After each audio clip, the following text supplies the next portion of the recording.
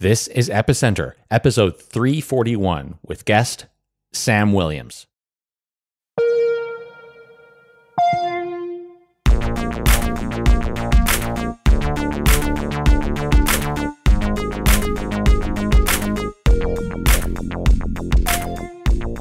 Hi, welcome to Epicenter. My name is Sébastien Couture.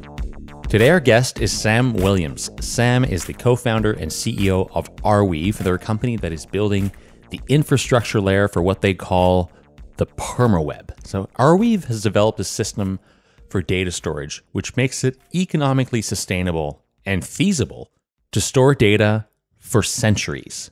They've figured out the data storage system that allows you to have highly available, low latency data storage while maintaining an incentive model where miners will store users' data forever. Projects like Arweave are really fascinating because they conjure up, at least for me, they conjure up a lot of the same enthusiasm and excitement that I had in the early days of the web. There's something very freeing and liberating about the idea of being able to publish content to a decentralized, permissionless, censorship-resistant platform. And I think in the early days of the web, like in the 90s and even the late 80s, this is kind of what people had for a vision of the internet. And as things have aggregated to large social platforms, that has somewhat been eroded. And so Arweave kind of brings back that original vision of the web. Now, of course, there's something inherently political about this because it brings up these concepts of transparency and accountability. The flagship application for Arweave is this thing they call the permaweb, which is a global, decentralized, and community-owned web where anyone can contribute. And in the permaweb, once data is stored there, it remains there forever. It can never be altered or deleted. Now, of course, this brings up all kinds of ethical and philosophical questions about the permanence of information, to whom it should be applied, and how it operates in the framework of concepts like the right to be forgotten, which exists in Europe.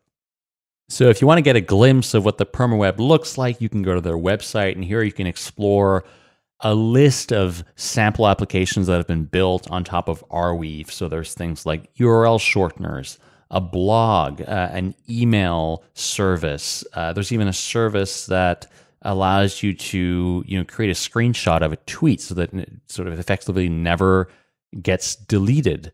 And what's interesting is you can also build DeFi applications on Arweave. So all of these DeFi applications, like say Uniswap, for example, that have a front end, and that front end exists on a server, you could conceivably build that front end on Arweave. So you have effectively unstoppable DeFi applications. And I think that's really, really empowering. So just after our conversation with Sam, Frederica and I had a brief one-on-one conversation to recap the interview, gather our thoughts about what we think of the project and where we think things might be going. You can hear this conversation by signing up to our Substack newsletter. That's epicenter.rocks/Substack. If you already subscribe to the weekly newsletter that we send out with every episode, you'll have to sign up for this separate mailing list. And we might move the newsletter to Substack at some point, but for now, we just kind of want to experiment with this platform, see what we can do with it. The idea is for us to release these short debrief conversations with every new episode. They're going to be free for the foreseeable future.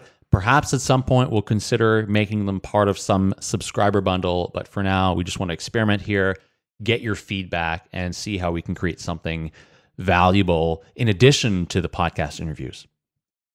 A bit of extra housekeeping. I mentioned last week that we were hosting a meetup that's happening this week on Thursday, the 28th of May. It is at noon Pacific, 3 p.m. Eastern, 9 p.m. Central European time.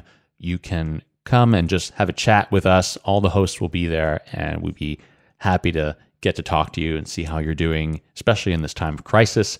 And you can register for that at epicenter.rocks/virtual meetup, and we'll send you all the details, calendar invite, Zoom links, etc.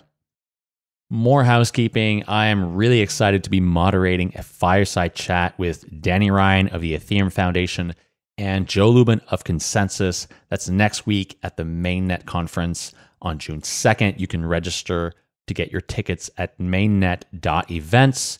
And I'm also moderating a panel on the topic of freedom versus civic duties.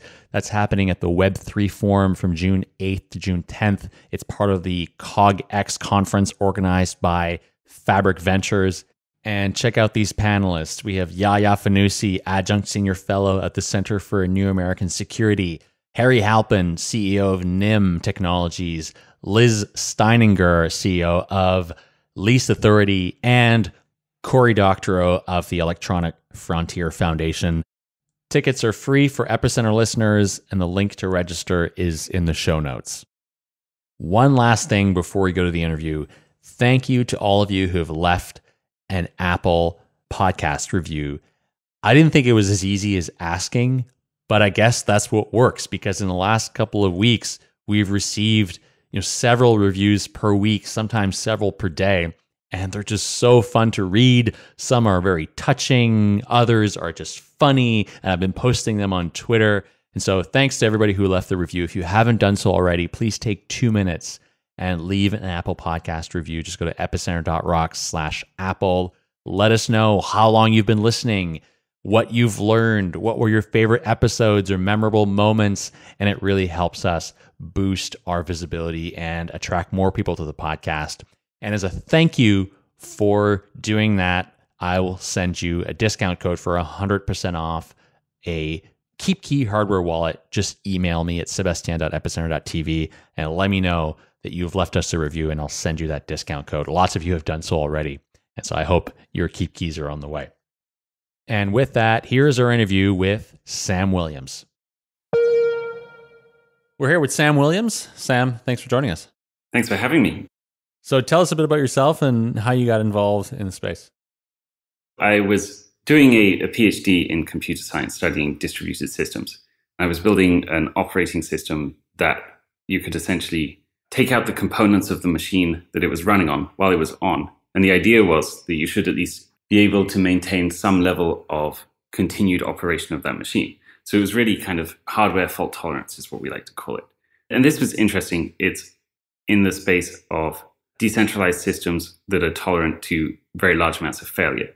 And then I had this idea for what later became Arweave, which is kind of the same ideas of using decentralization to achieve fault tolerance of, well, it was computation. And then I kind of switched to data storage because I realized that actually that's much more interesting and important, I think, for the world to be able to make sure that we can keep our data storage systems online rather than necessarily our compute, which is actually probably less important.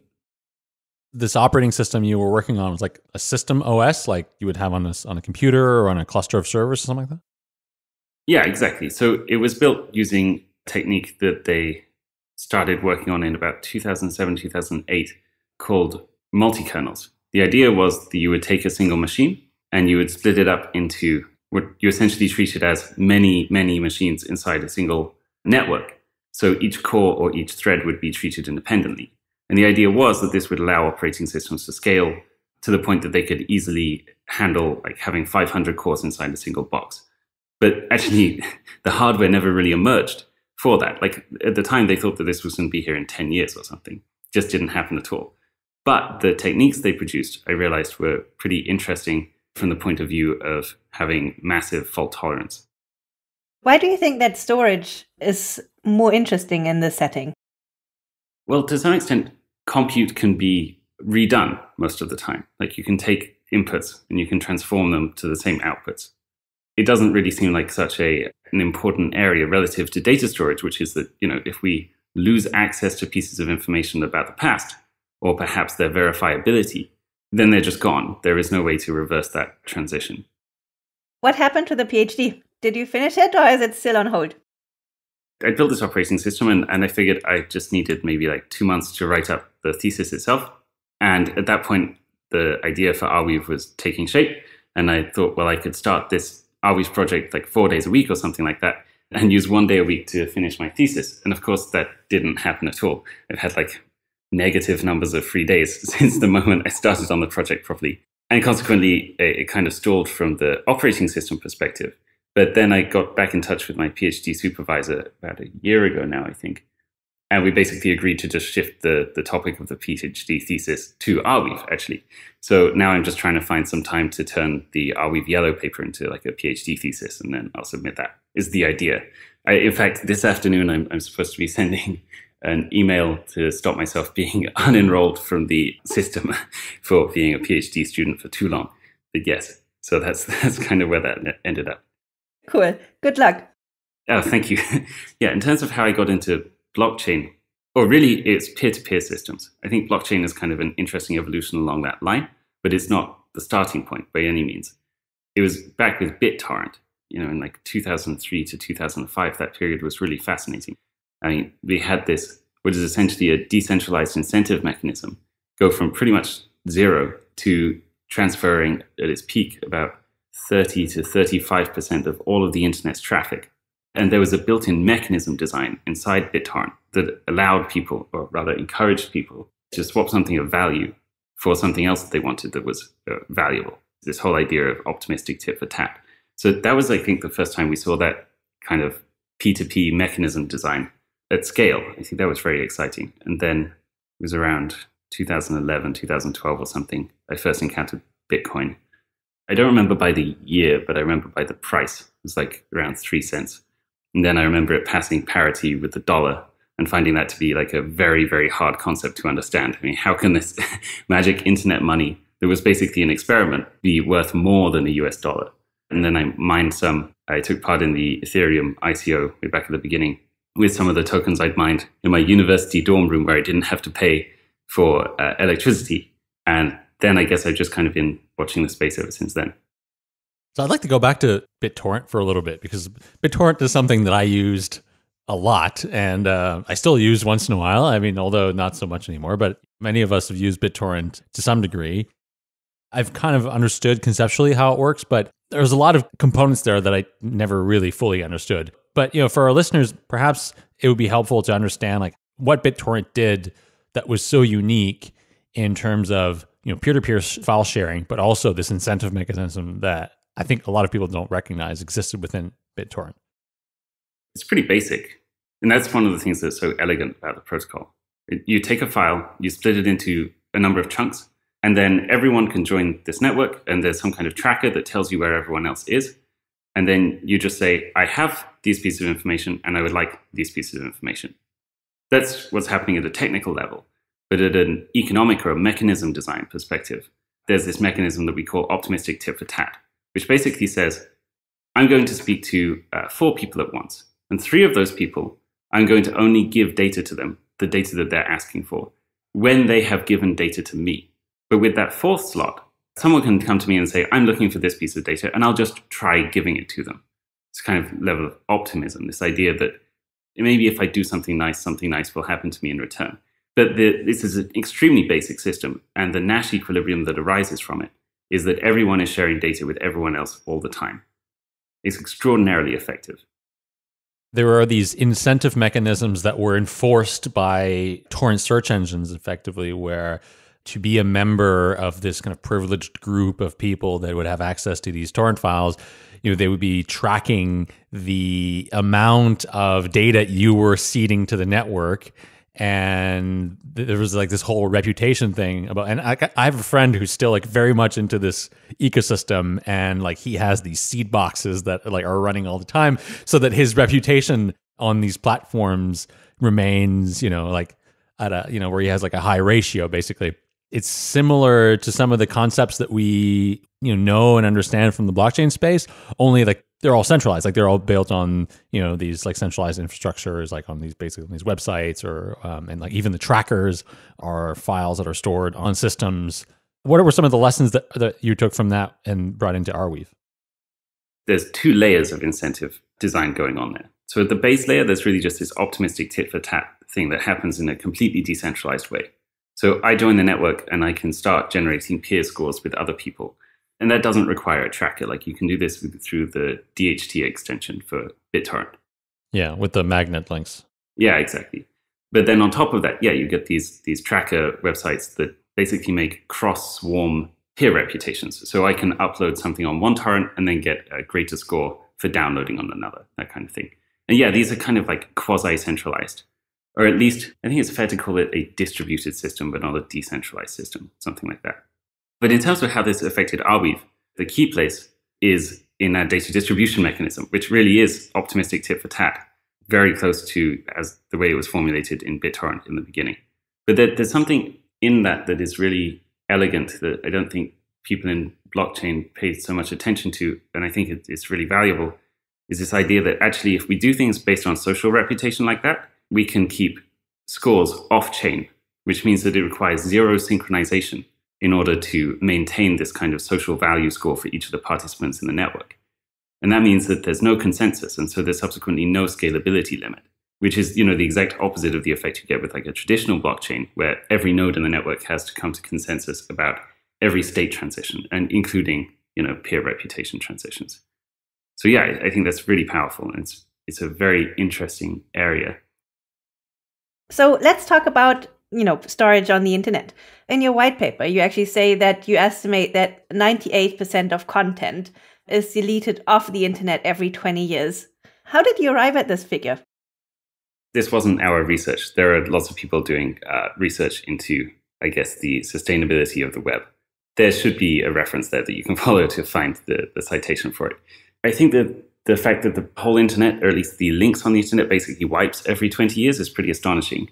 But maybe equally scary is the fact that around a third of links change the content fundamentally or remove the content completely within just 3 months of the creation of that information. And this is according to a study that was done based on links created on Twitter, so things people are sharing on social media. It's really impressive that it's changing at that kind of rate.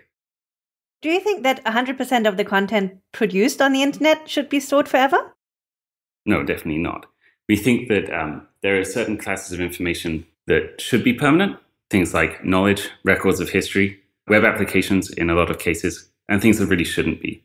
Things like instant messenger chats, these kinds of private communications between individuals that are built for ephemeral, to be ephemeral, essentially. And I actually think that there's space for a kind of, what do you call it, like a sister network to Arweave that does the exact opposite thing, something that enforces that a piece of information is not going to be available in the future. And we spent a lot of time thinking about how you might achieve that. I don't think you can truly enforce that the information is not available, but what you can do is provide potentially some kind of insurance against information becoming public after a certain period of time. Like a blockchain Snapchat. Potentially. I mean, how you would go about building those economic mechanisms is not completely clear to us yet, at least. But I think there's space for it. So a problem that we really identified is that basically data storage as it exists today is kind of what you could call it like Schrodinger's data storage. So basically you put a piece of information onto a hard drive and it might be there in 15 years. It also might be gone. And so you don't really have any way to express intentionality about that. You really just have to kind of hope or, make lots and lots of replications, but then all of your systems for managing those replications are typically centralized and not really very reliable. But also the data might just disappear. And so we thought that given that information is the new oil of the economy, being able to be intentional about how long that information is around for should be an extremely valuable thing. And that's why we got started on Arweave in the first place. I think there's a really interesting philosophical question here about what constitutes information that should exist, that we think should exist forever. And, I think we can make some pretty clear assumptions about what the majority of people think that might be. So government communications might be one of those things. Anytime a government official speaks up, or anytime there's like a policy decision or this sort of thing. Perhaps even the entirety of like press publications, could fall into that category of things that we want to exist in the permanent record. And then on the other end, of course, you have things like chats and things like that one could decide that they don't want that to exist forever. And there's tools that allow you to do that, like things like Signal. There's all this mushy stuff in the middle that it's unclear, right? Let's take one example, Twitter. I think there are people who think that Twitter is some sort of an historical record of like human conversation, and that every single tweet that's ever existed should be kept and recorded. In fact, there's a lot of Twitter bots that do this, right? They capture and retweet things that have been deleted so that they remain in the permanent record. And other people who think that that's not the case. Like I know I was talking with Evan Van Ness a couple of months ago about this very thing where, I noticed as one of his old tweets got deleted. And he's like, yeah, I have a script that deletes my old tweets every month or something like that. And so should we be approaching the question from the point of view of the body of information or more about what is the importance of information for society or like the class of information that is contained in that body? So it could be things like storing all the tweets of like Donald Trump, but not necessarily the tweets of like, Joe Everybody. How do we approach this stuff that sits in the middle? That's a really interesting philosophical question. You're absolutely right. Personally, I take a fairly practical approach to this, which is that, okay, so if you tweet something and you have, say, 2,000 followers, then you've just broadcasted that piece of information probably to, I don't know, the eventual count might be 20,000, 30,000, 50,000 people. Realistically, you've done that knowingly. And it's just not practical to expect to be able to remove that piece of information from the information space after you've voluntarily done that. The line that people will eventually end up drawing is something like, if you're saying it publicly to a very large number of people, you don't really have the expectation that the statement can be withdrawn. Because fundamentally, that's not the world we live in. Data likes to copy itself, or rather humans like to copy information that they find interesting. It can't really be helped. So Arweave doesn't really change that. What it does is it provides a level of assurance and is particularly valuable for information that people wouldn't necessarily want to propagate today. So if Donald Trump says something outrageous on Twitter, there are many people that want to tell other people about that thing immediately, right now. And so it spreads around the information space very rapidly. And many, many copies of that piece of information are generated. But there might be other things about perhaps, I don't know, a Wikipedia page about some kind of social club in Berlin in the 1930s or something like this that isn't necessarily very, very valuable information to people today. But for some reason in the distant future, that could become extremely useful knowledge. Like perhaps the members of this club went on to do something interesting. And so the Arweave allows us to kind of deal with that set of data that are not necessarily of extremely high social replication factor, frankly, today, but in the future will be very valuable. And it allows us to have assurances about that data being available. We don't have to go very far back in history to remember a time in which like this problem didn't exist. Like all of us are, in our 30s, I think we grew up pre-internet. And I think for a lot of people who went through that transition of like no permanence or basically no permanence to like permanence of all information ever created, this sort of social norms around creating information, creating content, and haven't, quite taken hold within like that generation of people. I think if you look at like the younger generation, like those who were born after 2000, for instance, those people will have totally different assumptions about how their information and how the data that they create gets propagated, and the sort of the assumptions that they have around that content perhaps being permanent will be very different from, say, ours or our parents. Right. I think that's fair to say. It's not that people expect that the content is permanent. It's that they expect that they will lose the ability to delete it. It's not quite the same concept. Arweave is literal permanence. You could also argue that the problem has existed, just in different forms, and in a lesser form that perhaps affected fewer people before the birth of the internet. But it was still there. Like if we went to a stadium or a park or some public space and we shouted something very loudly, we lose the ability to enforce that no one can write down what it was that was said and then publish it somewhere else or tell someone else that we said it. And really, this is fundamentally a reformulation of the same problem. It's just in a slightly lesser form, or perhaps just non-technical form, less extreme. When things go viral, they are distributed to a far larger extent than you would ever expect it in the 80s. Had you gone to like a football stadium and said something really loudly, you don't go viral for that. The European Union has taken a pretty hefty stance on the right to be forgotten a couple of years ago. Does this impact Arweave at all? It impacts Arweave actually to the same extent it impacts any kind of blockchain. In fact, quite possibly less so with Arweave, because we realized that, right at the beginning, we're talking about permanent storage of a large amounts of information. And the miners, the nodes in the network, subsequently should have the strong capabilities for choosing what information they want to take part in storing and what information they don't want to take part in storing.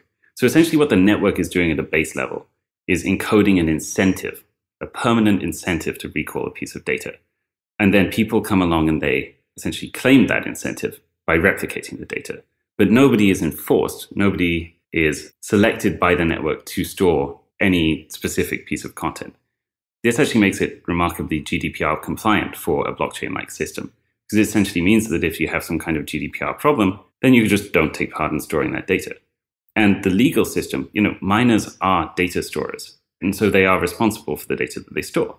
They must adhere to all of the local laws of the jurisdictions in which they operate. The law creates this disincentive to take part in storing information that other people don't want you to store within appropriate bounds anyway. And the Arweave protocol just kind of allows miners to make those choices for themselves, essentially. So on a practical level, how would you expect miners to make those choices? So basically, say we'll get into the weeds of how the protocol works just after this, but say I request something be stored, and do you expect the miners to look exactly at the thing that I want to be stored and determine whether this is clearly something that should be stored forever or should not be stored forever, or might fall somewhere in between, and then I might decide after the fact that I do actually want for this to be forgotten, despite the fact that I didn't at the time that I clicked the Save on Arweave button? They can do a number of things, and we expect that they'll sort of form cabals. At the basic level, they can say, scan this document that I've been sent. Does it match on any of these kind of filters that I'm applying? And we expect over time, those filters are going to get more and more complex. It won't just be scanning for words or anything like this. It will probably be doing AI-backed computation on top of the data we've been given to try and understand what it is that data contains. So this is the first layer. The second is that just like if it's a recognizable piece of data, say an MP3 or something. I mean, this is a system that's been around since the mid-2000s or something, this idea of, I forget what they call it, some kind of hash gun or something. Basically, the music industry can just make massive lists of SHA-256 hashes of files they don't want people to store because they contain copyrighted material. And then miners can just load up these hashes, and then you can immediately not store that data. So that's pretty simple. And the third mechanism is you can just say, okay, any transaction that matches these transaction IDs, so you just have a massive list of transaction IDs, or any transactions from these wallets, or any transactions that follow some set pattern of behavior in the network, so kind of distribution. So the tokens that were used to fund these wallets, for example, came from this source or something like that, can also be blocked. So we don't expect individual miners will do this. We expect they'll kind of band together in the same sort of architecture that you see in the ad blocking list communities, right? Where we've essentially got this decentralized group of communities that propose different rules for what should or should not be blocked from your web browser while you're browsing around the web. We basically expect miners will do the same thing. And they'll almost become like political parties, I expect eventually. Let's dive into the protocol, because I think in order to actually get into the weaves here more, we kind of need to explain what the weave is. You have said several times now, the R-chain blockweave, which is distinct from a blockchain. What is a weave, and how is it different from a blockchain? The basic principle that we've taken is that you memoize the state of the network into headers that with a single block you can use to join the network. So you have to download that block from someone that you trust, and you can do sort of partial assessment of the proof of work along that chain as well to work out how much it would have cost as a minimum to create that chain. But other than that, you can start taking part in the processing of new transactions in the chain without access to any of the prior data. And then you have this incentive that basically says, okay, so the larger the amount of prior data from the network you can prove you have access to on demand, the higher the likelihood you have of receiving a reward in the network. And with Arweave 2.0 now, not just the higher the likelihood, but also actually slightly the higher the reward you get when you do get a reward.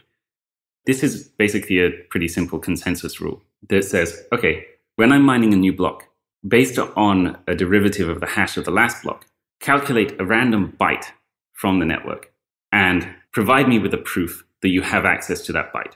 So in order to do that, in the same way that BitTorrent does, everything's split into chunks. So you transfer the chunk. And then we also create a Merkle proof that says this chunk of this ID is verifiably a component of this transaction, and this transaction is a component of this block, and this block is a component of this blockweave. And then you bundle all of that up along with the new block data, and you send it to everyone else. Everyone else can verify it because they have access to a block hash list, so a list of the header hashes of every other block in the network, and also the index of essentially the byte offset at that time step in the progression of the network. And then they can essentially take your proof, they can verify it, and they can validate that you had access to that piece of information. And then they can accept the new block, give you the reward, and the network continues. Let's talk about the new block for a minute. This is the thing that's used to store data. How big would you expect a block to be? They can be enormous. Really, well, I think the limit to a block size is 2 to the power 256 bytes now with Arweave 2.0. That's because you don't really have to transfer that much data around. What you need to transfer to everyone in the network is the transaction header, which says, okay, there exists a data set for which the Merkle root is X. And then as long as everyone can agree about this, then we can generate the Merkle root of transactions, which is essentially just kind of like another tree on top of the other tree, broadly. And then from that, we can generate the root of the transaction set. And so from this very large set of transactions, we can create just one kind of root, and then everyone can agree on this and write it into the network. If I want a block from you, would I get the entire block, or would you give me a piece of the block? So you wouldn't get blocks at all. That's not the way you would do it. Instead, you would say, give me the block header. And then you would say, okay, now give me a transaction header. And now also you just go around asking for chunks from those transactions. And then you fill it in that way. The idea of downloading a block is kind of way too big, or at least could be way too big. How do the economics of this work? So basically, say I want something on the internet stored forever. How do I pay for this? Is there some sort of state rent, or does this vision bank on the storage becoming cheaper indefinitely? We basically realized that as storage costs decline, which is pretty regular, it's extremely regular actually, you can essentially get a series for costs that tends towards a single value. So if you take the summation of the declining cost, then you get a single value for the cost of storage. And that's pretty interesting, but obviously the question there is, well, how sustainable is that model? I mean, does the price of storage decline forever? And so we looked at the history, which says that over the last 50 years, the cost of storage has declined at a rate of about 30.5% every year on average. And indeed, if you go back further than that, so if you stop thinking about sort of magnetic hard drives and you look at what were the storage mediums before this, how dense were they, and how long did, for example, a piece of parchment last, this kind of thing, you actually see that this pattern extrapolates over millennia. So we see that in the past it's been extremely well sustained. And then we say, well, okay, just because it happened in the past doesn't mean it's going to happen in the future. What are the things we would expect to see if it was going to stop? So there's two fundamental components. So if you want to understand this properly, you first have to understand what we call PGBB. So cost for storing a gigabyte for a single block, or for an hour, PGBH. And this is a derivative of the data size of the storage medium, the cost, and also the length of time the storage medium is active before it starts to fail. And if you take these factors, you can basically work out that there's some cost X for the storage of a piece of information for some time period. So the key factors that change there substantially are the data density and the data reliability. And so we looked at data density. Okay, so in practice, we are somewhere around the 1 times 10 to the power 13 or 14 bits per cubic centimeter range. And then you look at, well, what's the theoretical maximum data density? Something like 1 times 10 to the power 68.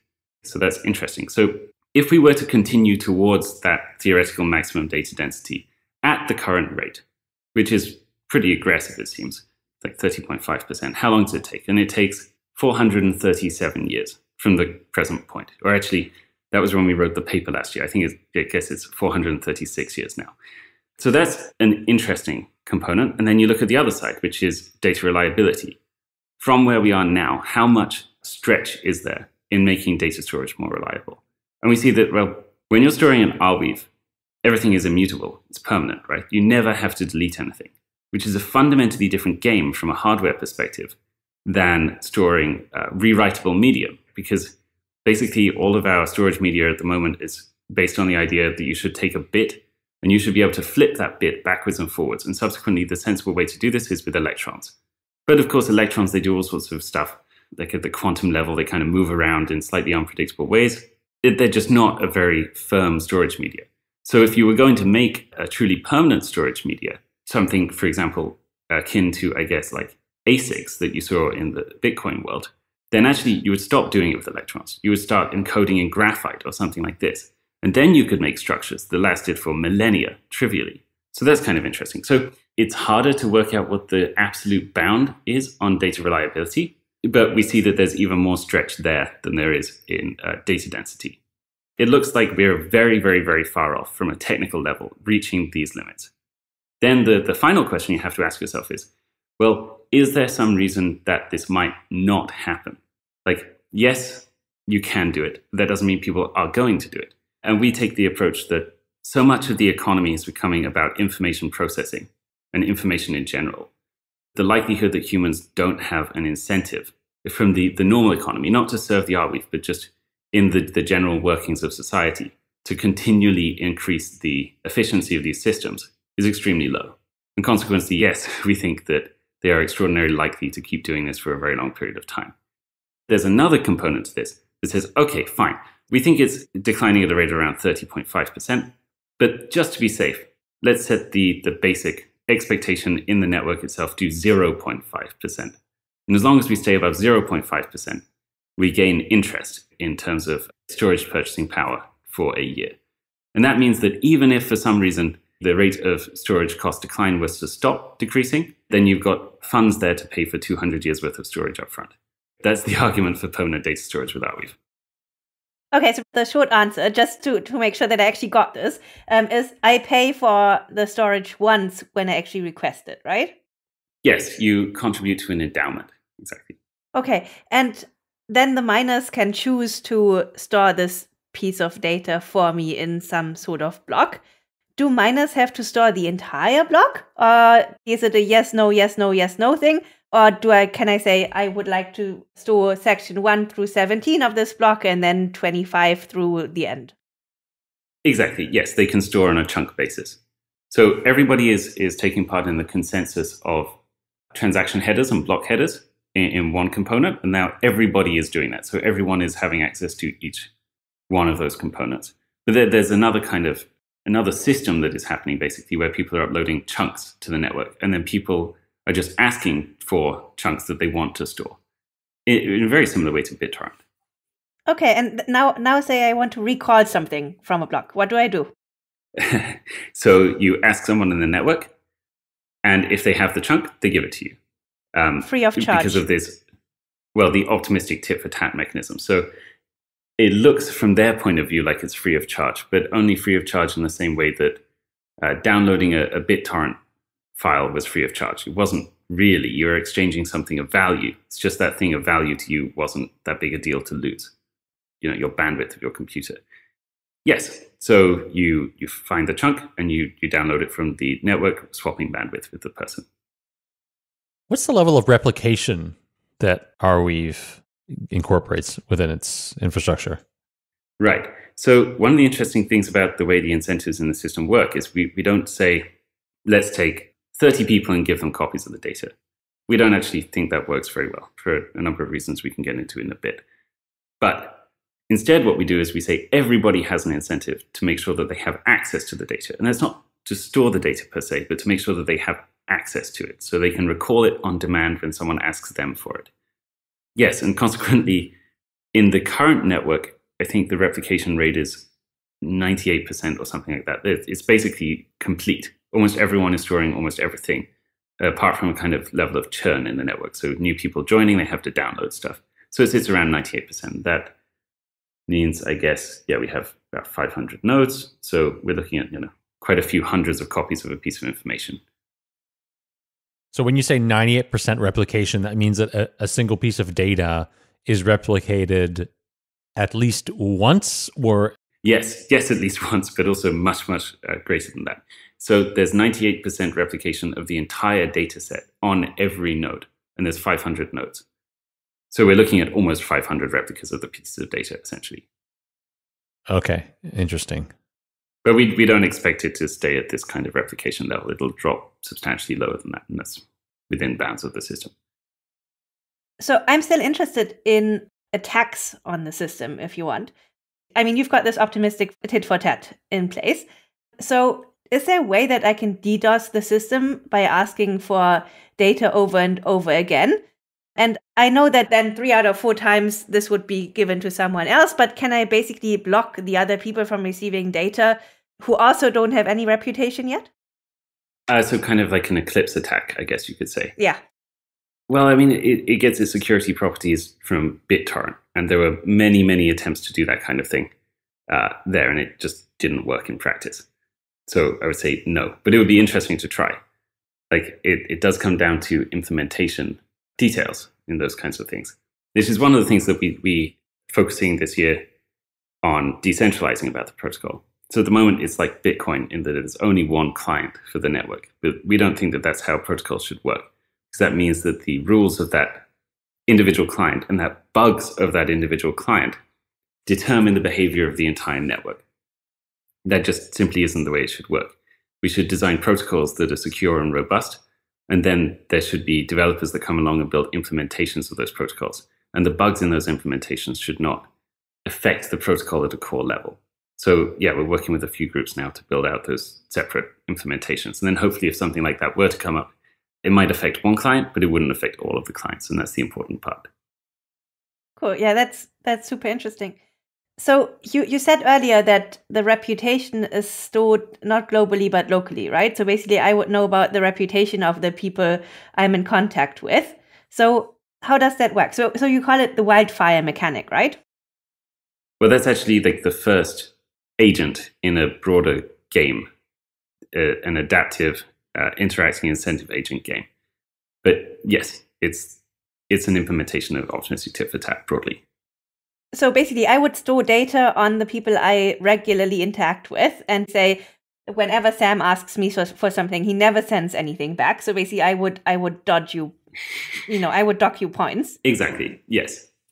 Yeah. Or really, you deprioritize me. Okay. So I would deprioritize you, and then if you ask me something, I would just not send it to you. Right. Or I would just be really far down on your queue, and you might never get to responding to my request. And then people who join the network afresh, they would be equally far down the queue, or they would join above you?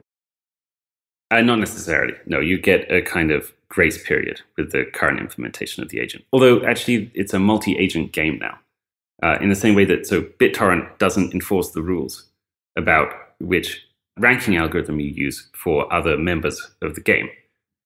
And that's really interesting because it means that you can have multiple implementations of different games playing on the same field, if you like.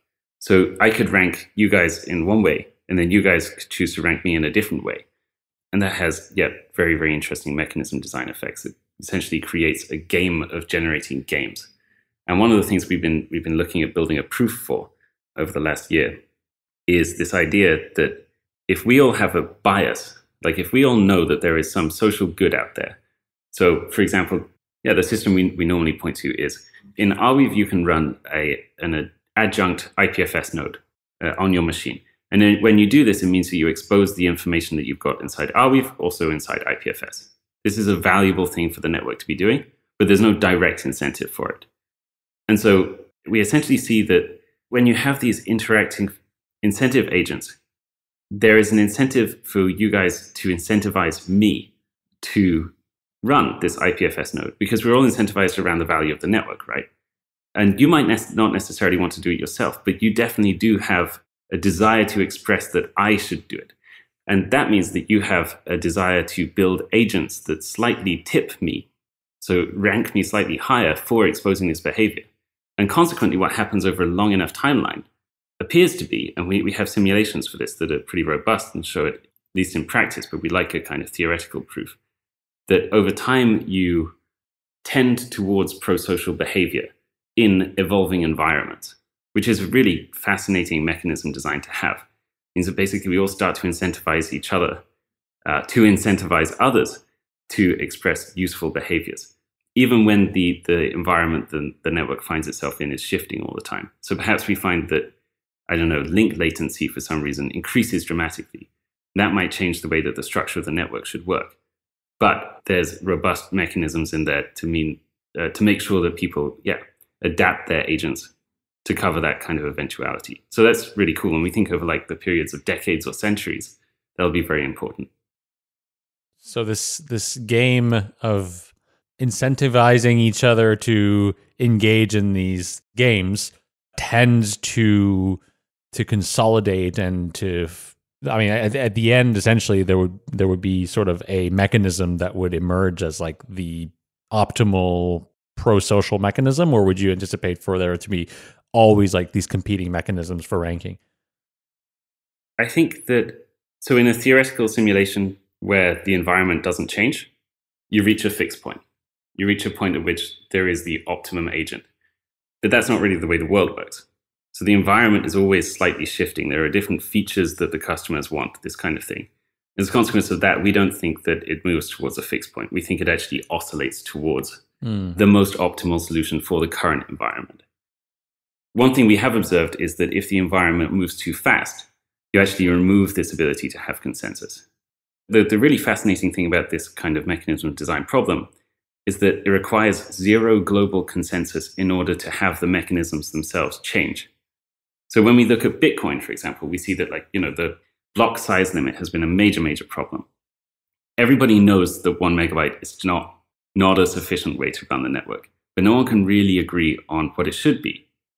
And in order to change it requires global consensus. So if we were to change the mechanism of the game, everyone has to agree on playing the new game, or we split and we start playing 2 games at once in different fields, in different disconnected universes. But with this adaptive mechanism design approach, you can basically have people, yes, changing independently of one another and then slowly over time annealing towards a single solution, which is very powerful, we think. This is super fascinating. Would you allow me to recap just what I understood from the protocol? Because I think it's super complex and it's different than a typical blockchain, right? So Arweave is there to store data. The right to mine a block is begotten to me by the fact that I can recall a piece of an arbitrary prior block.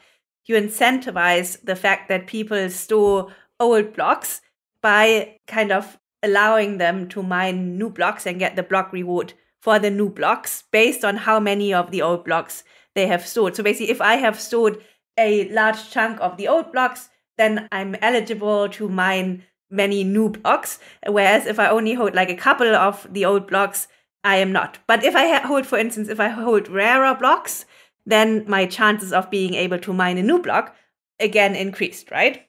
Yes, broadly. The only thing I would add to that is that it's not just a block reward per se, it's also a take from an endowment structure. So when you pay to add a piece of information to the network, it's not like Bitcoin where the fee goes directly to the miner that generates that block. Approximately 20%, I think maybe 16% of the fee goes to the person that generates that block. But the rest goes into this endowment, which the miners take from indefinitely over time as a supplement to the traditional block reward that you would get in Bitcoin-like system. Cool. Let's go into that in a second. But just one last question on the mechanism itself. So basically, the recall block, the block that I need to prove I have in order to be able to mine a new block. What if no one actually has it? What if it's genuinely disappeared from the Arweave? Right. Then you use option 2 or option 3. So there's a mechanism that you can use to derive alternate chunks that you would want to submit as a proof of access. But when you do that, you increase the proof of work difficulty by 1 each time. Or by 1 means essentially doubling it each time. So it gets harder and harder. So there is a mechanism in place to deal with that eventuality if it were to ever occur. Okay, but I mean, in the current setting where 98% of all nodes actually store all data, it's not really necessary. Right, exactly. Let's talk about the endowment and the token economics of the AR token. So how does that work? So I know that there were 55 million AR tokens that were minted at the get-go. Yes. So what happened to those? And I know there's more tokens being minted for block rewards. Where do they go? Who gets them? Okay. So of the initial 55 million, I think something like 70% are now in the hands of the community. Token holders that essentially purchase them. We hold the other components. There's also some in there for the team and a few other things. But that's broad distribution. The other 11 million, it gets printed in a way that's very similar to Bitcoin. per block as basically a kind of subsidy during the period in which the network is gaining momentum. And this is, except we don't have this kind of strange halving mechanic that the Bitcoin has. This is something that I'm just desperate to ask Satoshi if they were to ever come forward. Like, why make it so that the number of tokens that are printed halves every 4 years, whatever it is, instead of having a smoothly declining curve? Like, markets really like certainty, and they get terrified around things like, well, the inflation rate is going to halve tomorrow. What's that going to mean to the price? Yeah, so that's something I would really love to know what motivated that design choice.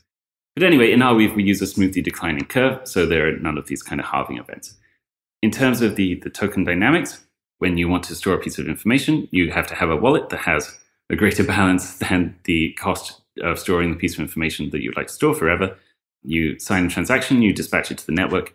The miner that generates the block gets to take some very small portion of this as a kind of incentive for including that transaction in the block at all. Because if you don't have that, they can continually take from the endowment or from the block reward without actually including new transactions. So there has to be a nudge there to get them to include transactions. So that's what that is. The rest goes into this endowment pool, which has these mechanics of the declining cost of storage leading to essentially interest in storage purchasing power of that over time. And then miners take from that at such a rate that the principal is never declining, so never removed, but they're paying for the storage of old data through the interest on top of it. And they can take from that pool, yes, once for every block. Okay, and how is it determined how much I have to pay for storing an arbitrary piece of data? Does it depend on the size of the data? Or? Yes, absolutely. Yeah, that's the critical component. And is it centrally determined, or is it something that the miners can set themselves? Well, the miners can set everything themselves at some level. But yes, in this case, there are consensus rules for defining how that should be agreed amongst the miners. So one of the things I've thought a lot about in terms of these decentralized data storage networks, whether it's IPFS or SIA or Arweave, is storage availability in the context of I'd say decentralized storage availability in a context where individuals own less and less personal storage. So, if you take a step back for a moment, if we want to have decentralized storage that is massively distributed, where there's no central point of failure, you would want that storage network to be made up of a large number of individuals providing storage to the network. But the reality is that increasingly people don't have storage capacity in their homes. I mean, people are using things like Dropbox or Google Drive to do a majority of their cloud storage. I mean, whereas 5 to 10 years ago, lots of people had these hard drives in their houses to back up files and this sort of thing. And I still have that, but most people I know don't have hard drives in their homes. And embedded devices also are basically, you can't use them for this sort of thing. So what do you expect the Arweave network to look like in the future? Who will be the participants? And do you think that there will be professionalization around providing storage to the network? Like we have mining companies, right, that are professional miners or like run ASIC farms, etc. And how would we ensure, what are the mechanisms that are in place to ensure that there isn't a large portion of that storage that's captured by a company like Google, for instance, or even a state actor? How do we ensure decentralization in this context? Okay, lots of interesting questions there. The last one first. I think we ensure this through the protocol. So you can't necessarily stop centralization. I'm not a strong believer that blockchains are true generators of decentralization over long enough periods of time. Just doesn't actually seem to me like that's what happens. And the reason for that is we just can't crack this one CPU, one vote, or even one human, one vote in a decentralized trustless network problem. And so naturally, I think we're always going to end up with centralization of some form when you have an economic reward and an economic cost to the behavior, because then people are going to find economies of scale basically by setting up larger and larger rigs. And this is somewhat disappointing, but it doesn't have to be the end of the world, because we can set up the rules of the protocol itself so that even if there is kind of quasi-centralization of the network, yes, there are still guarantees about how that should function from the user's point of view. And that's what I think is powerful about these things. So that's my point of view on that one. I think this idea that you picked up on that, well, people basically aren't storing their data locally anymore, that's absolutely right. I think one of the areas where the Arweave approach really disagrees with the SIA Filecoin approach is that we just don't see that there's mountains and mountains of unused hard drive space out there in consumer devices that we can easily attach to this network that allows people to have decentralized and fast and reliable access to their data that is stored on someone else's machine. I don't think that that's a reasonable assessment of how the infrastructure of the internet works to expect that that would happen.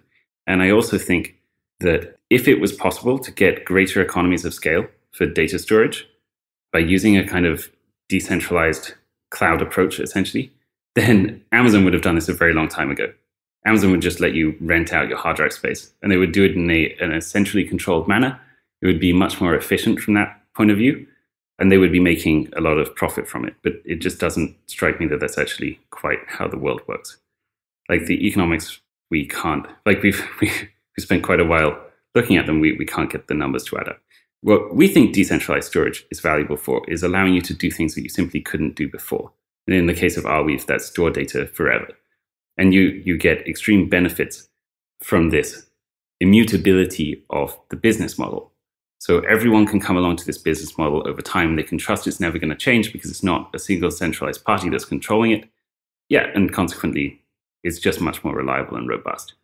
That's something that decentralization offers that I don't think you can easily mimic in the centralized world. Because if Amazon were to offer a permanent information storage, sorry, you can't see my air quotes on the podcast, but yes, a supposedly permanent storage offering, you would have to trust that in 50 years' time, Amazon is still going to offer that same product in an unmodified fashion. I think that's really unlikely. But with the decentralized protocol, you can do that. You know, HTTP 1.1 works just the same now as it did when it was first released, and TCP/IP v4 and so on.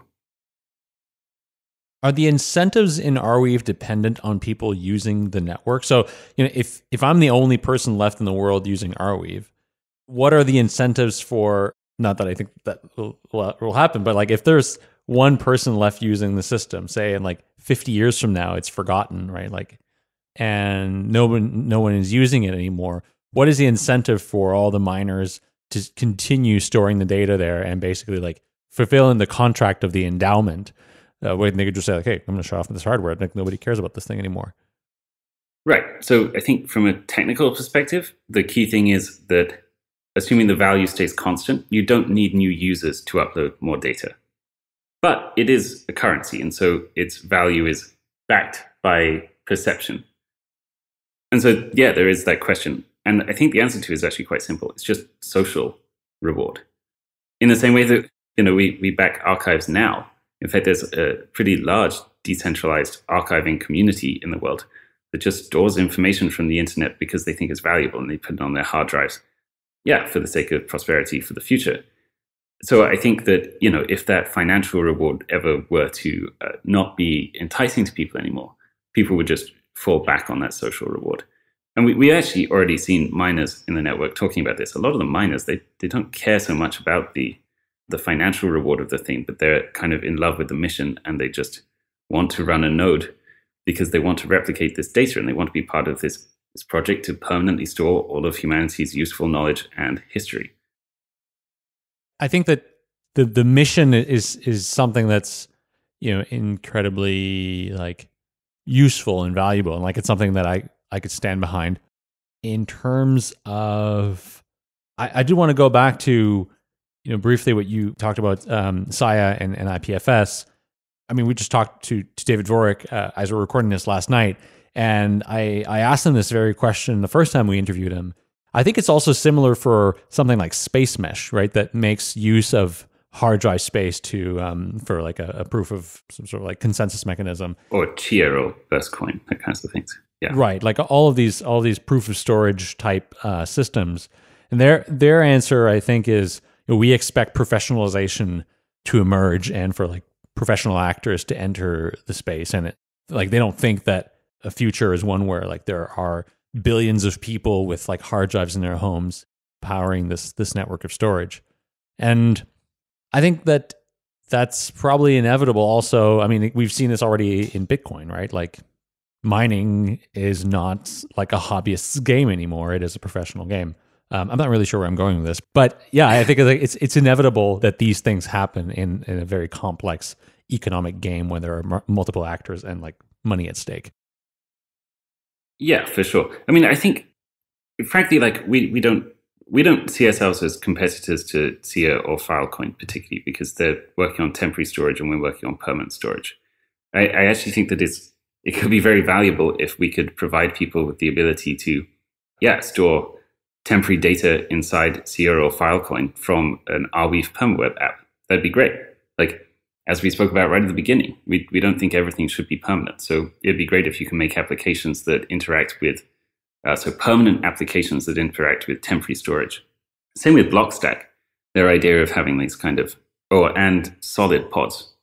Tim Berners-Lee's thing that it's kind of like on that edge of crypto where everyone is sort of vaguely aware of it, but no one has actually looked into what it's doing, and no one can see anything that works with it in practice.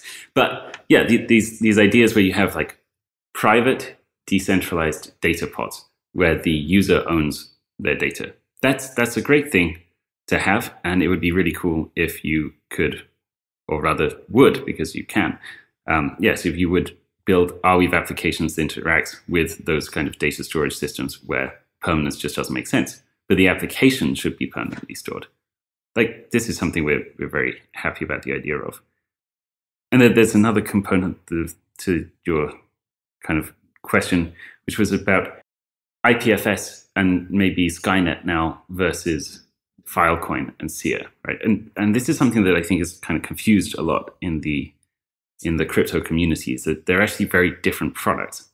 SIA and Filecoin are just about storing data, like connecting you with someone out there that will store your piece of data for you. Whereas Skynet and IPFS, much closer to traditional content distribution networks. And they're doing like entirely different things. I actually think there's some very interesting areas where we could work with IPFS or Skynet if their data routing ever became fast enough. To essentially embed with Arweave and provide a CDN on top of our data storage layer. That'd be great. One thing I was also thinking about when preparing for this is, in terms of Arweave's, the product that you're building and like what you're providing as far as product, it's the ability to store things like forever, right? Whereas like you're right, like SIA and IPFS is like, IPFS is more of a content distribution network, whereas SIA is meant to be more like a decentralized Dropbox type of thing. But the underlying commodity that all of these systems use is data storage. I think it would be interesting if all of these projects got together and somehow figured out how to create a single, system where basically all of these user-facing applications that sit on top rely on the same data storage mechanism, instead of having like siloed data storage mechanisms for different applications. Just having like one big decentralized data storage mechanism where like you're benefiting from like the compounding size of these different networks, and then building applications on top. I don't know if that's like the right way to look at it. So the thesis that we work with in the company that founded Arweave is along these lines, that information is the most valuable things humans have now.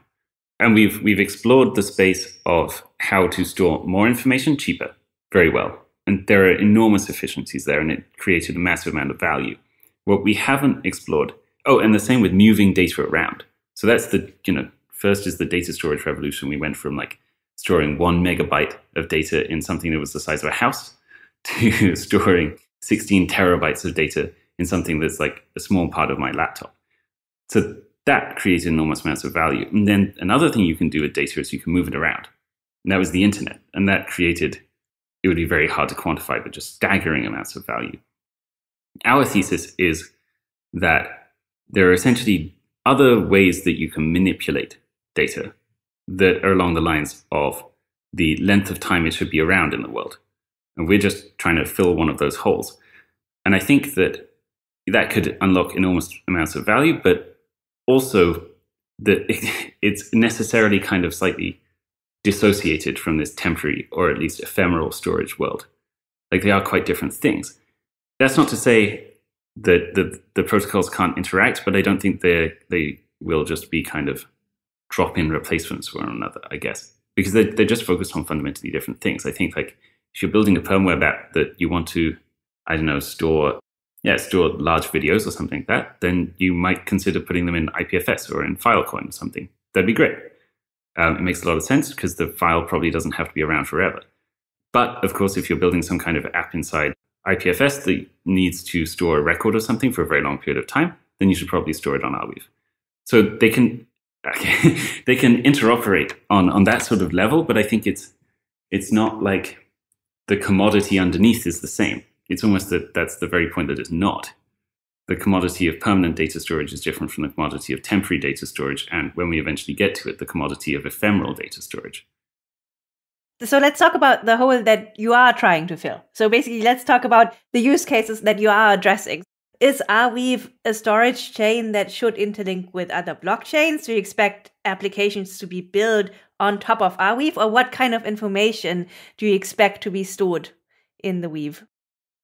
There's different time periods, right? There's like the very immediate time period. We can see that we're very obviously useful to crypto projects.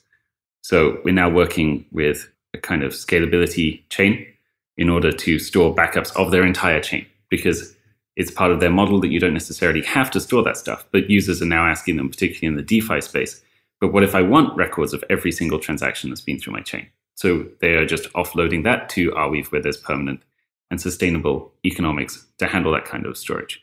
But in the longer run, we see ourselves fulfilling some kind of role that is somewhere between an archive and an internet. This place that humans go to put pieces of information that they want to be around for exceedingly long periods of time, whether that's knowledge, whether it's records of history, or whether it's personal memoirs, or really anything like this. If you need it to be around for a long period, we expect that Arweave is the place that you'll want to go to store it. But this is like, 10, 15-year time horizon. So I probably should have asked this earlier in the protocol section, but what's the block time? So what's the block Right, 2 minutes. 2 minutes, okay. On average. Although we think we can speed that up now. With Arweave 2.0, we changed the proof of access mechanism so that the amount of data that you have to transfer when you produce one of these proofs is much, much smaller. And so now we think we can compress the block time. Okay. So, I mean, there's a well-known problem on smart contract chains, the data availability problem. Right. Do you think Arweave can help with solving that? Partially. I mean, people often mistake Arweave for a solution to the data availability problem. And we have like a basic solution to it, but it's not perfect for all situations. So you can use Arweave as a data availability layer. It's very simple. You just use a special transaction type that requires all of the data in the transaction to be distributed to everyone in the network. And then once that's happened, there's permanent incentive to recall that data. So it's just going to be available with an extraordinary high degree of likelihood. But that's not the kind of hyper-scalable stuff that Arweave is focused on. Instead, we permanently store an incentive to recall the data. And that's not quite a solution to the same thing. And so that means that as long as the user has actually uploaded it in a responsible way, then it will be there. And if they haven't, then, it's not magic. So let's talk a little bit about the business. How many people on your team? Where are you based? And what is the business model here for Arweave? First things first. The size of the team, we're about 15 people internally, but we have this approach where we look back at like the history of protocols before crypto, when we were starting Arweave, and we saw that there's this very clear pattern that protocols are generally made by small numbers of people, actually sometimes as low as 1, but the kind of average seemed around like 2.2 people, something like that. They weren't enormous teams. And we think that's because protocols are essentially valuable in proportion to their simplicity. Because with a protocol, you want more and more and more people to plug into it. And more people are going to plug in if it's simpler to build an implementation, if it's easier to put inside their product. So you get this very simple function that basically just tells you, well, the easier it is for someone to integrate or to create a new implementation of, the higher the likelihood that they're going to be, actually do that. And subsequently, the more integrations you get. So we've seen simplicity of the protocol as like a pretty core function right from the beginning. And subsequently, we kept team size fairly constrained the whole way along. So we've been about 10 to 15 for the last, say, year to 18 months or something at this point. And we don't have plans to massively expand that. Instead, what we're trying to do is push more capital out into the ecosystem where developers can pick up the Arweave network and build applications on top of it. And we essentially just want to provide the kickstarting capital to allow people to do that. And that kind of neatly brings us on to what the business model is, which is also pretty simple. As the company that founded Arweave, we just have a big pool of tokens and we have a big pool of fiat. Our game, and our purely selfish economic game, is to say, okay, so if we take this fiat and we deploy it, say we spend $10,000, can we increase the value of the tokens that we have, the sum value of those tokens, by more than $10,000?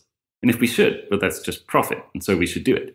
And this has this amazing byproduct that even though this is kind of selfish behavior, and we think that, one of the things that the crypto economic community has kind of absolutely perfectly decided and kind of highlighted, I guess, in people's minds, we are selfishly incentivized to grow the size of the Arweave community and network and make the network itself more and more valuable. So we just put our mindsets to doing that. And we do so by investing in community projects. Can you tell us a little bit about the community projects that you're invested in and basically the kind of products that are built on top of the Arweave? Right, sure. I mean, there's all sorts of things. There's things like simple blogging platforms to file uploading tools that basically allow you to store a simple file you have on your desktop forever. To things like decentralized, ownerless, essentially forums, so social spaces that are governed by code. And these have really fascinating properties. It's as if you could have a kind of website or a community where we agree up front what the rules are going to be, and so we don't need moderators. And there's no power games associated with that. So we think that'll be extremely powerful eventually as well. People are basically building all kinds of services, from stuff that's just a drop-in replacement for a Web 2 service, but provides the user with the certainty that the model is not going to change under their feet, and that essentially they're not exploiting their data and so on and so forth, to entirely new kinds of things that you just couldn't have built on the centralized web in any form. I'm super excited about all these applications. Personally, I've been on this quest for the last 2 years or so to detach myself from things like cloud storage and things like that. So I run my own cloud basically, here in my house and backed up in different places and stuff like that. But then I'm also hosting my own website, my own blog, a lot of my own kind of personal publishing stuff. And I see this as sort of an extension of that quest to detach myself from cloud services where hey, I could have my blog on Arweave, for example, and it would stay there forever. And I don't ever have to, think about, do I have to back this up or something? It's just there. There's been so many things I've written over the years that I've lost, right? Because I've lost the password to some Tumblr account or something like that, right? Right. I think this very attractive as a product proposition. So what do you hope to achieve in the next coming years? Well, the coming years are all about bootstrapping adoption. So finding the areas where permanent information storage is most useful to people most quickly. And so one of those areas is inside crypto, right?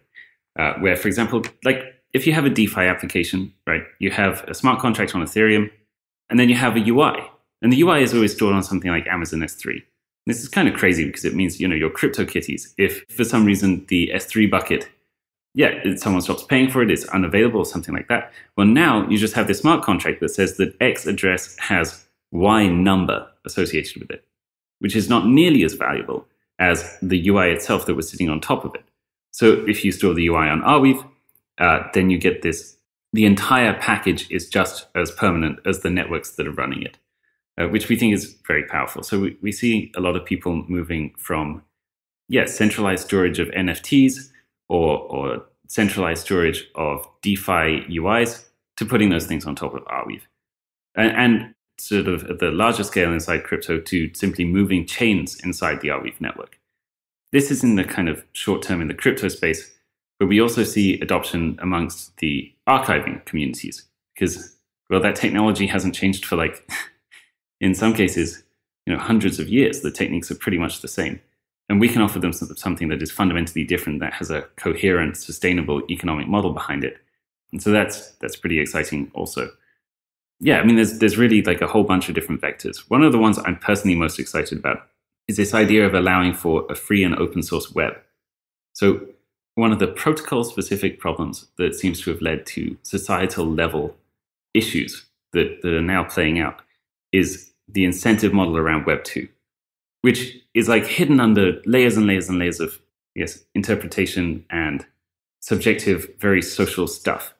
But the fundamental situation is if I create a HTTP request and I send it to a server that you own, and you then do some computation and you send me back a result, you have incurred costs because of my usage. So at a technical level, this is sort of, paired with this interesting social phenomena, which was that as the web developed, everybody decided that everything should basically be free. So now we have this competing sort of set of facts that says, okay, everything's got to be free, but also my usage is costing you money. And consequently, basically everything on the web had to be a commercial entity of some kind. And worse, it had to be a commercial entity where the user was not going to pay for their usage. And subsequently, the user themselves had to be commoditized.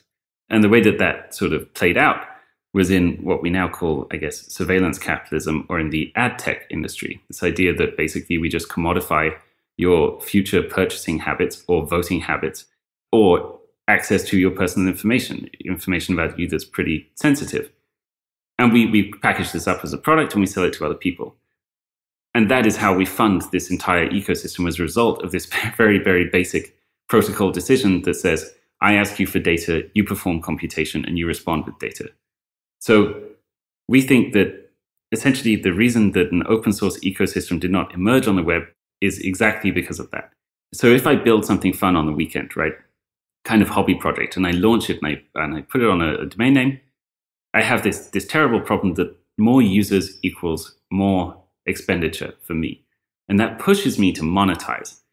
Whereas with Arweave, I say, okay, I put the application I've built out into essentially the free information space. I pay once, and it's about 1 cent per megabyte, something like this. So I barely notice the cost, and that's it. I'm done. Like my expenditure related to this application is over if I don't want to ever update it again. And that means that other people can come to that application forever, and they're essentially they're paying with their own bandwidth for the costs that they're incurring on the infrastructure. Yeah, and they're not charging the developer. So the developer doesn't have to monetize. They can just build an application because they're passionate about it and they want it to exist in the world. And we essentially see that this enables people to build open source web applications for the first time that really weren't possible previously. So yeah, that's also something I'm really excited about for the next few years. I think those incentives are just fundamentally different than the Web 2 world. I think this is a fantastic closing statement. Excellent. Thank you so much for coming on the show. Thanks for joining us. Thanks for having me. It was great. Thank you for joining us on this week's episode. We release new episodes every week. You can find and subscribe to the show on iTunes, Spotify, YouTube, SoundCloud, or wherever you listen to podcasts. And if you have a Google Home or Alexa device, you can tell it to listen to the latest episode of the Epicenter podcast. Go to epicenter.tv/subscribe for a full list of places where you can watch and listen. And while you're there, be sure to sign up for the newsletter so you get new episodes in your inbox as they're released. If you want to interact with us, the guests, or other podcast listeners, you can follow us on Twitter. And please leave us a review on iTunes. It helps people find the show, and we're always happy to read them.